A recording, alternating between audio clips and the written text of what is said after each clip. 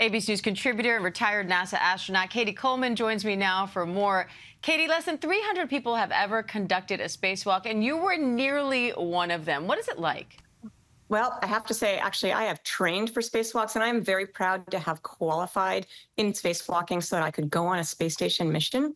But one of the reasons that was so hard to do was that there were not spacesuits to fit me, and that is part of what today was all about.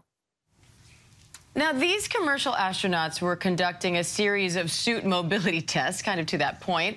The entire capsule at one point was exposed to the vacuum of space. How risky is a mission like this, and what do you think SpaceX is hoping to learn from it?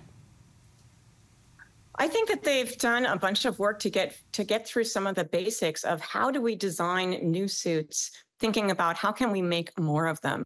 I mean, this is a problem that we meaning NASA, I'm retired from there now, but have struggled with, and now in the making of the new suits for the moon program, they're working at making them more mobile, more about people. But there's a lot to learn, and one of the things that they're doing on this mission is they're looking at an approach of how can we build the mobility into that suit using the way the fabric itself is sewn to each other. And because a spacesuit, a spacesuit for spacewalking, that is your own private spaceship in the shape of a human.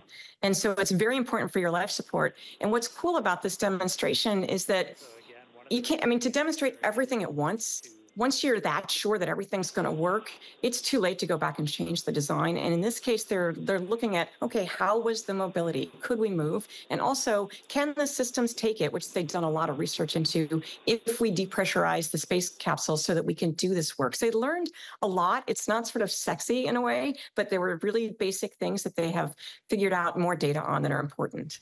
So what's your reaction to this now being done by non-professional astronauts? And what do you think it means for the future of commercial spaceflight and space tourism?